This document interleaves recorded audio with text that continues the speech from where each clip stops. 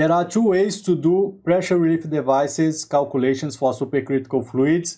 One of them is using the API 521 standard equation, and another one is using the rigorous mode.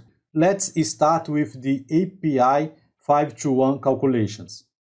You'll find the calculations for pressure relief devices for supercritical fluids in the section Heat Absorption Equations for vessel containing only gases, vapor, or supercritical fluids.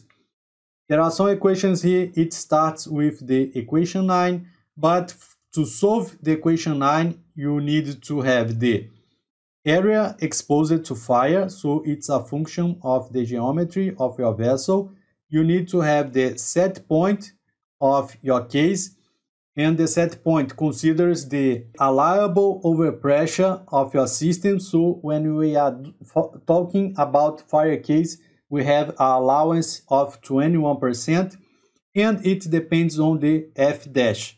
But the F dash goes to another equation where we need to calculate the C, the KD. KD is a function of your pressure relief device, and we have also the C9, that is a constant. And you need to define what is the temperature, allowable temperature for the wall of your vessel, and the release temperature.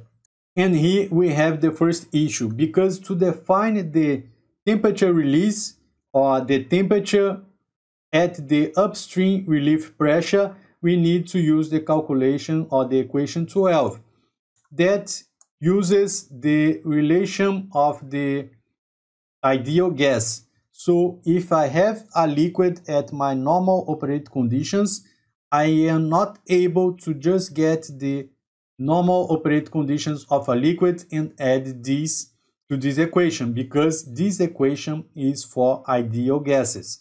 So I need to find a way to convert or to do an estimation of my temperature release before I am able to apply this equation. And we'll see with the example how to do that. Moreover, to find the value of K, that is Cp divided by Cv, I need to consider it at the pressure relief setting or at the set point of my pressure relief device, and also the temperature of release. That depends on this equation.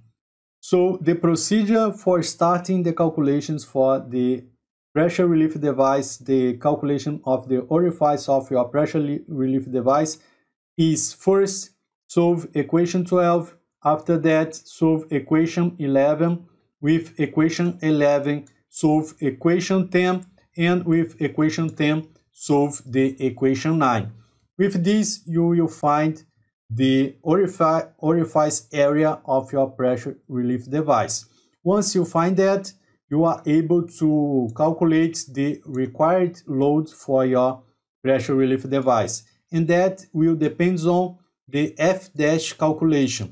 If it is above a certain value, you will use this equation here, 13, or if it is below certain value, you will use the equation 14.